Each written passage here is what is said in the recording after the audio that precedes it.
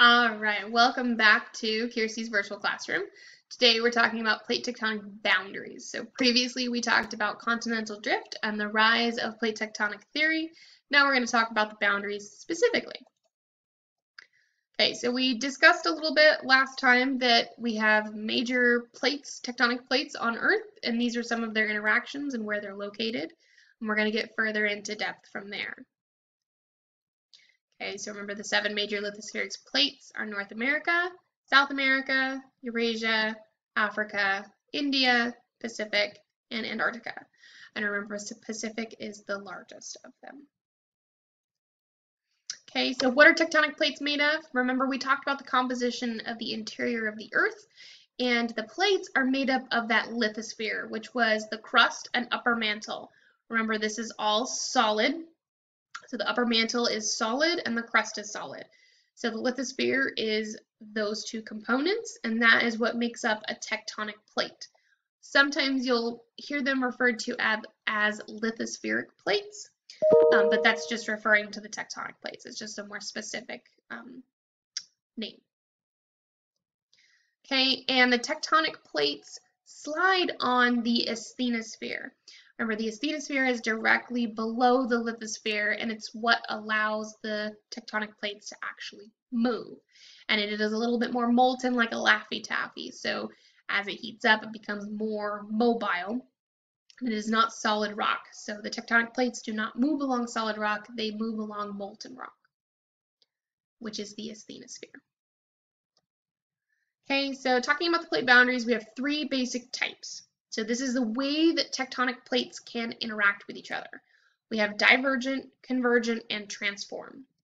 So divergent plate boundaries are called constructive margins. So the reason they're called constructive margins is because they are creating crust. They are creating new rock where the 2 plates are pulling apart. Okay, this is under tensional stress. So stress is what rocks will undergo, and it will pull them apart. So this is those convective cells coming up and pulling the rocks apart. Remember, at the seafloor spreading ridges. Convergent plate boundaries come together and they form destructive margins. And the reason we call these destructive margins because they're usually destroying rocks in some fashion. When you slam 2 rocks together, they're either going to go upwards or one is going to sink below the other. And we'll talk more about that in a little bit. But you're not creating anything here. You're destroying rocks in general or returning them to the mantle to recycle them. So this forms under compressional stress. So remember 3 types of stress. Tension is pulling apart, compression is pushing together, and shear is sliding past each other. Okay. And then transform plate boundaries is when they slide past each other. So they're just kind of bumping into each other as they go by. And we call these conservative margins because they're not creating or destroying anything. They are just conserving what is there, and all you really see is offset on the surface. Okay, and this forms from shear stress. So that's the 3rd type of stress. With divergent plate boundaries, this is where we see the 2 mantle convection cells actually pulling the lithosphere apart as it rotates and goes through its convective cycle, and it pulls apart 2 tectonic plates. Most of these are located around oceanic ridges in the middle of the Atlantic or the middle of the Pacific Ocean. So this would be oceanic ridges and seafloor spreading. That's where these would be located. Again, the plates will pull apart from each other. And these are usually oceanic plates. Sometimes they do propagate onto land, like in Iceland, but it will always be part of an oceanic plate, not a continental plate. Okay. This is caused by tensional stress, as I mentioned before, and here is where we are creating new crust. Okay. New crust is being created where the plates are actually spreading. Mantle material actually fills that in, forms the ridge that you see in the middle of the ocean, and that is the new crust that is formed. So what do you see happening here? Look at this diagram and kind of take a minute to see if you can decide what you think is happening, if you could explain it. What type of stress would this be? So take a minute, pause the video if you need to, and then we will discuss. Okay, so now that you've hopefully paused the video or taken a minute to think about it, this is the development of a mid-ocean ridge. So mid-ocean ridges don't always occur right in the middle of an ocean when they first start. Sometimes this happens below a continental crust. It spreads and thins the continental crust and then forms its own oceanic crust that then begins to spread apart. So here in time A, we see a continental crust. We see some volcanism or volcanoes erupting. Magma or mantle material is coming up. So this would be like a convective cell constantly putting pressure on this continental crust here. And then eventually that crust begins to thin, and we see the development of a rift valley, which is where material, continental crust material is thinning, and you see a lot of volcanic activity. And then eventually that rift valley gets so low in elevation and so thin that a sea might fill in. And then you start to see the development of oceanic crust. And once you get into time D, we see the actual development of the mid-ocean ridge, a rift valley within that mid-ocean ridge, and oceanic crust now here that then meets with the continental crust and has separated this continent essentially. Okay, so this is actually happening in real time right now, which is kind of cool, in Africa. So if you've ever heard of the East African Rift, that's what's happening here, is a divergent boundary is forming. So we see mantle convective cells coming up and splitting apart East Africa and is forming this rift. So right now the East African Rift is in time B here. And part of the rift has already filled in with sea, which would be the Red Sea. So this entire area here will eventually split apart from Africa and become its own little mini continent. Okay, so that boundary extends from the northern Red Sea all the way through the Gulf here and then down eastern Africa. And so eventually the Arabian Peninsula will be even farther away from Africa, and all of this East African property, coastal property, will become basically islands off of the east coast of Africa. Once this Rift Valley finally opens up to the Red Sea, and it'll be its own little peninsula and or island continent. Iceland is also being pulled apart. It is a rift and high volcanic area, so you go to Iceland and a lot of the area is under volcanic activity. So Iceland actually lies right in the middle of the mid-Atlantic ridge. So it is one of the mid-ocean ridges. It's the mid-Atlantic ridge in the middle of the Atlantic Ocean, where the North American plate and the Eurasian plate are pulling apart from each other, and they're basically splitting Iceland in half. Eventually, the land will become so thin that the Atlantic Ocean will fill that in, and you'll basically have two pieces of Iceland. This takes millions of years, for the record, but eventually it will become two separate continents.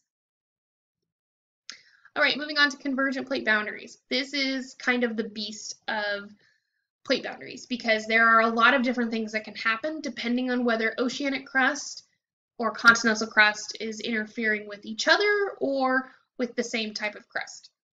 So we have three, within this one plate boundary, we have three different types of plate boundaries that can occur. So here plates are colliding. They're caused by compression, so two plates are colliding with each other and are under compression stress. And there are three interactions that I talked about. So continental, continental, so this is when two continental plates collide, so this is the bottom one here. We'll talk about what each of them will exhibit. Oceanic, oceanic, so that's two oceanic plates, which is the top one here, colliding. Continental, oceanic, which would be continental plate and oceanic plate colliding with each other and creating something or destroying. So, first one we'll talk about is continental-continental collision. So this is when two continental crusts are colliding. What ends up happening here is most of the material, because they're similar densities, goes up. And so huge mountain ranges are created. And Some of the material will slide underneath another, depending on the densities. So if one is just slightly denser than the other, you will see some continental crust go below or dive below another continental crust. But it is a very shallow angle. This is just slightly difference in density that causes it to actually go down. Remember, anything that's higher density wants to go closer to the center of the Earth. So that material will dive down and the other material stays more buoyant on top. But for the most part, most of the rocks here are going upwards. Okay, so this would be an example like the Himalayas. So in the Himalayas, the India plate collided with the Eurasia plate around 10 million years ago or so is when the collision actually occurred. It started its collision course around 71 million years ago. And those are two continental plates that collided pretty drastically and formed these very huge mountain ranges. In fact, the highest mountain range on Earth, which would be the Himalayas, where Mount Everest is. All right, moving on to oceanic collision. This is when two oceanic plates collide, and one will run over the other and sink slightly, just like with continental, but their densities are very close to the same, so they're not going to have a very steep angle of sliding down into the mantle. So a lot of what happens here is a lot of bending, and I'll show you a diagram in a second, and it forms these very, very deep trenches. So what's really cool about oceanic collision is it forms the deepest trenches in the world, one of them being the Mariana Trench, which is 11 kilometers deep. Very, very deep. So let's show you a diagram here. So here we have a oceanic plate colliding with another oceanic plate, and right here is where the trench will lie. So this is right where one of the plates is subducting beneath the other. And so you see kind of this bending effect. And because they're below the ocean, they're already very, very deep. And so the bending effect creates these very deep trenches, and material is also being scraped off as it slides under.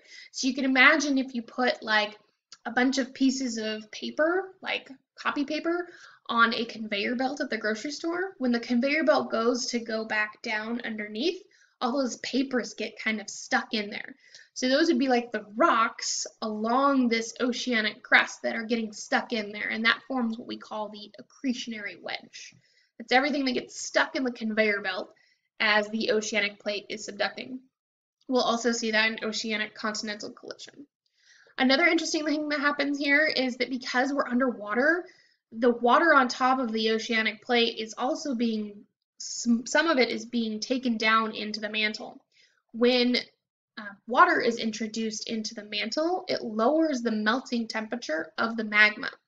And because you're lowering the melting temperature, it becomes lighter and it will rise. And when it rises, it creates a volcano. And this will create what we call volcanic island arc. And you'll see this just on the leeward side of the interaction between the two plates.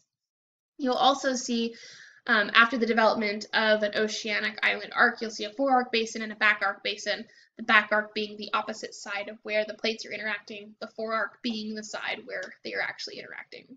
And then, of course, with like any interaction here, you're going to see earthquakes. So an example of this would be the Aleutian Islands. If you just pull up Google Earth, you'll see this image here if you go to the Aleutian Islands, and you can clearly see where the trench is. It's much, much darker here below the ocean. And these islands are the volcanic island arc that are formed. So this is where the Pacific plate is subducting beneath the North American plate in Alaska. All right, then we get into the mother of all convergent plate boundaries, which is the continental oceanic collision. We also call this subduction. So if you hear me say subduction zone, this is what we're referring to, is continental oceanic collision. So here, the continental crust is much more buoyant than the oceanic crust. The oceanic crust is dense. And so what happens is when it interacts with the continental crust, it sinks very steeply into the mantle. It has a lot of the same features as oceanic collision, where we do see an accretionary wedge, which is what these little green kind of folds are. We also see a trench. They're not nearly as deep as with oceanic, but the steepness at which the oceanic crust dives back down into the mantle is a lot steeper angle than the other two collisions. So in addition, it also brings water down into the mantle again, which dehydrates and allows for more melting of the mantle material, allows it to rise, and here we end up with continental volcanoes. Okay, so we get continental volcanoes that are along the continental crust. Okay, another thing that happens with continental oceanic plate boundaries is we get really extreme earthquakes. So because the steepness of the oceanic plate diving into the mantle, you can see earthquakes at a much deeper depth in the earth. So the deeper the earthquake originates, the stronger it's going to be on the surface. So the stronger the shaking will be. We have shallow earthquakes, they're not going to be very strong. But if they originate really deep, they will be very strong on the surface. So there's something called the Benioff zone, which is the zone of earthquakes along the top of the subducting slab, which will be the oceanic plate. So the zone of earthquakes along the top of the oceanic lithospheric plate is called the Benioff zone. And so this zone is important because it not only tells us where we might see a lithospheric plate subducting, but it also tells us how strong earthquakes might be in this area. So if we recognize that there is a continental plate, or sorry, an oceanic plate subducting beneath a continental plate in an area, we know that they're going to experience strong earthquakes. We can map out those earthquakes and kind of see what areas are most prone. All right, so subduction occurs in a lot of different places around the Earth. One of the most prominent to us would be the Cascades. So all of the Cascadian volcanoes that run from Northern California into Oregon, Washington, and Canada are part of the Cascades, and that's where we see a lot of volcanoes like Mount Hood, Mount Rainier, Mount St. Helens, Mount Lassen. So Mount Lassen is one of the California volcanoes in Northern California. It last erupted in 1915, so it's been quite a while since it has erupted, but is not considered dormant yet because it does show volcanic activity. But this is a result of the continental oceanic collision off the coast of California. And then we have the Cascades of California, also Mount Shasta. Mount Shasta is really easy to see from I-5 if you ever go north, and it is a beautiful isolated volcano, kind of in the center of Sacramento Valley, going into the Cascades. All right, so to sum up, I know that was a lot for convergent plate boundaries, so to sum that up a little bit, we have continental oceanic convergence, which creates our continental volcanoes. Our oceanic convergence creates our volcanic island arcs and our really deep trenches. And then continental convergence creates the tallest mountains that we see on Earth.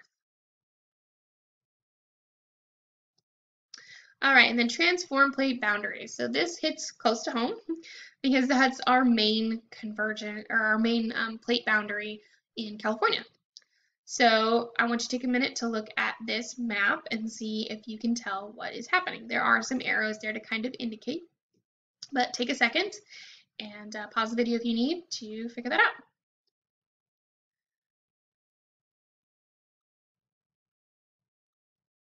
We're not going to discuss necessarily in groups. If you want to work on this with a partner, you are more than welcome to. But you should be observing a couple of different things. So reading labels, observing arrows, things like that. So we do see some cities that you're probably familiar with, Los Angeles, San Francisco, labeled. So you kind of give a relative idea of where we are. So we have the North American plate here, the Pacific plate on the west side here. And we have this line that kind of runs all the way up to Northern California and then kind of makes a left in the Northern California region just above San Francisco, just north of San Francisco. And then we move into something that's labeled a subduction zone. So what's interesting about California is that we used to be part of this very vast subduction zone that ran um, this entire length of California and then into Baja.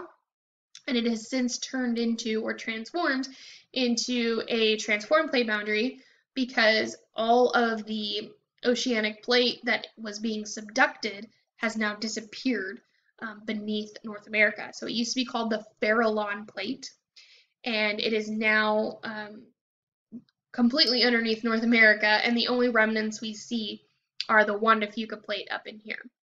And it's renamed because it's a fragment of the overall Farallon Plate. And now we see a transformed plate boundary where the Pacific Plate and the North American Plate are just sliding past each other. Okay, so when they slide past each other, there's not a whole lot of creation or destruction of rocks, but there is some offset that will occur. So you will say offset of different surface features, and that could be rocks, that can be streams, that can be human-built things, so fences, buildings, all sorts of things can be offset by a transform plate boundary. So we see the sliding past each other. Here, North American plate moves in a southeast direction, and the Pacific plate moves in a northwest direction. In the middle, you will see some crumbling of rocks. So it's like if you took an Oreo cookie, or really any cookie, and you broke it in half and then slid it past each other really fast, there's crumbling in the middle, right? So that's what happens to the rocks in a transformed plate boundary as well. So you'll see some crumbling, so some low elevation mountain ranges. This isn't unique to us, though. There are other transformed plate boundaries.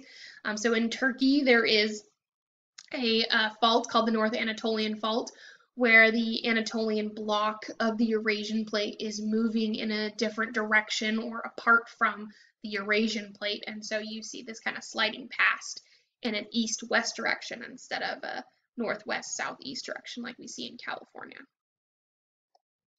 The Alpine Fault in New Zealand is responsible for basically breaking New Zealand apart. So we have the Pacific Plate and the Australian Plate interacting here. And because of their relative motion, the Alpine Fault, the Australian Plate is moving in a northeast direction, and the Pacific Plate moves in a southwest direction here. And you see the islands basically, or the island being torn kind of apart in that fashion. Right, so how do we know where the plate boundaries are and where they all interact? Well, that's from the seismic network. So since we've been able to actually record seismology on Earth, so that would be earthquakes occurring on Earth, we have pinpointed all of those locations and mapped them out. So this is a map of where a lot of the earthquakes occur on Earth. And as you can kind of see, it looks a lot like that other diagram I showed you before. It looks like this one. It kind of outlines the Earth's plates for us. So it shows us where we see tectonic plates. And that's how we know the location of all the different tectonic plates, or the approximate location. Obviously, they're not exact, but we know approximately where all of these plates would lie based on the seismic network. All right, so one other thing we need to talk about is the ring of fire. So I talked about all the plate boundaries interacting and how a lot of them cause volcanism or volcanic eruptions. Well, since a lot of the volcanism is associated with plate boundaries, if you look at a map of where volcanoes lie, there are a couple that are kind of outliers. They lie in the center of plates. So the Pacific Ring of Fire is the ring of volcanoes that extend from South America all the way up North America, through the Aleutian Islands, down the Philippine Plate near Japan, and then down through the Pacific, the Western Pacific. And so this is the Pacific Ring of Fire, but there are a few that kind of stick out in the middle of the Pacific Plate. So what do you think these are here? If anybody has a guess, you can kind of shout it out if you want to. If not, we'll continue. So those are caused from hotspots. So subduction, rifting, those cause volcanoes, and these guys here would be caused from something called a hotspot. So they're not being derived from tectonic movement. So tectonic movement would be subduction. So remember, subducting plates cause volcanic activity, or rifting, pulling apart, magma fills in, that causes volcanic activity. Hot spots are kind of their own thing. They happen in the middle, can happen in the center of plates where you don't have two plates interacting. So these guys here are hotspot volcanoes. If you know what actual hotspot volcanoes they are, great. This will be easy for you. But if not, we'll talk about it. So those are the Hawaiian Islands. So the Hawaiian Islands are really unique because not only are they beautiful, obviously, they're a hotspot and they help preserve the motion of the Pacific Plate. So let me explain how that kind of works. So hotspots are stationary. They do not move. They are just mantle plumes that have risen into the crust and then are pushing their way towards an area of lower pressure, which would be basically out of the crust. And by doing this, they put pressure on the crust. They eventually crack the crust, find those crevices, and then escape as lava. And so they are stationary beings, if you will. So hotspots are stationary. The plates are what are moving. So as a hotspot actually starts coming up, it will develop a little volcano. And then eventually the plate will move. And when the plate moves, it takes that volcano it put on the surface with it. But the hotspot stays stationary. And so as the plate moves away from the hotspot, or where the hotspot was originally, it takes those things with it. And so you end up seeing a chain of islands. So we talked a little bit about that caused by rising magma plumes, and it develops volcanoes or actual permanent features or rocks on the surface. Okay, so here in the Hawaiian Islands, we have the main islands, which are zoomed in here, and then this is the entire Emperor Seamount, which includes the Hawaiian Islands. And these islands, not all of them are visible above the ocean floor, and that's because over time they erode and they have moved away from the hotspot. So remember, the hotspot stays stationary. The plate is here. It forms a volcano, and then the plate moves. And it takes that with it, but the hotspot's still stationary, and then it makes another one. It makes another one. And so it's dragging these islands in whatever direction the plate is moving. And so in this case, we do see a bend in the islands, which is pretty unique. So the bend will show you that at some point around 42, 43 million years ago, there was a shift in the direction. So around 42, 43 million years ago, the direction of the plate motion of the Pacific Plate was in a northern direction. And now we see a more northwestern direction, right? So that's what is creating this bend in the islands, is a change in direction of the Pacific Plate motion. Okay, and that can happen for a number of reasons. A lot of the time, what is the driving factor? Is it running into other plates that is pushing it in a different direction? Okay, so to review just a little bit, we have three basic plate boundaries: divergent, convergent, and transform. With divergent, the plates are moving apart and new crust is created. Magma is coming to the surface, which is creating that new crust. Convergent plate boundaries, the plates are coming together, and that's the oceanic-oceanic, continental-continental, or continental-oceanic. Crust is returning to the mantle in a lot of these interactions. And then with transform, plates are just sliding past each other. Nothing is created or destroyed. All you see is offset on the surface. All right, so that's it for plate tectonics, and I'll see you guys in the next lecture. Bye!